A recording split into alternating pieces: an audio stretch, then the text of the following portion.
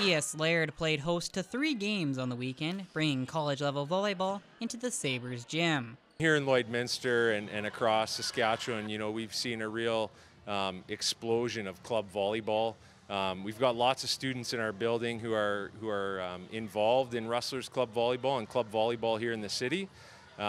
Really fortunate for, not just our club volleyball players here at ES Laird, but our whole student body to get a real good look at, what hard work and dedication can lead to one day. The kids were cheering hard for their hometown Rustlers, which was especially appreciated by the head coach of the Rustlers, who was also a teacher at the school. I hope the kids enjoyed it. The atmosphere and the environment in here was awesome.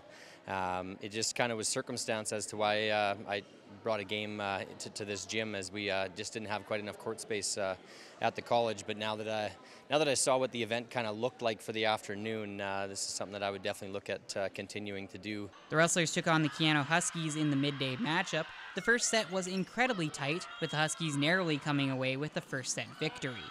After the Rustlers took over and won 3 straight sets to take the win.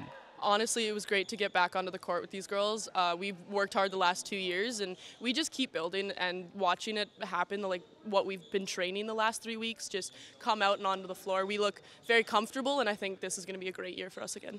The Rustlers will continue their preseason with their first game of the ACAC season coming on October 25th against the Augustana Vikings.